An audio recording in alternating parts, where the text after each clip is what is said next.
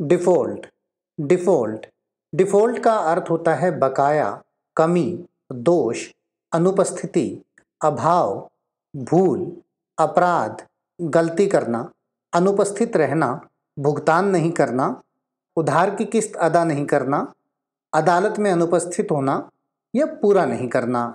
इसके अलावा आपने बाय डिफ़ॉल्ट एक वर्ड काफ़ी सुना होगा। बाय डिफ़ॉल्ट का मतलब होता है कि जो शुरुआती किसी चीज़ की सेटिंग या अवस्था होती है उसको बाय डिफ़ॉल्ट कहते हैं, यानी शुरुआती स्थिति से। यानी अगर आपने कोई सेटिंग में कोई चेंज नहीं किया है, जो पहले से ही सेटिंग है या जो कंपनी से जो सेटिंग होके आई है वो उसकी बाय डिफ़ॉल्ट सेटिंग होती है। इसको इन सेंटेंसेस से और अच्छे से समझ लेते हैं।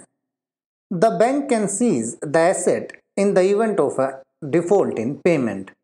भुगतान में चूक होने की स्थिति में बैंक संपत्ति को जब्त कर सकता है।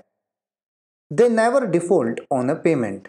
वे कभी भी भुगतान पर चूक नहीं करते हैं या वे कभी भी भुगतान करना नहीं भूलते हैं। चैनल पर और भी वीडियोस हैं जिन्हें आप जाके देख सकते हैं। लाइक, शेयर और सब्सक्राइब करना बिल्कुल मत भूलिएगा।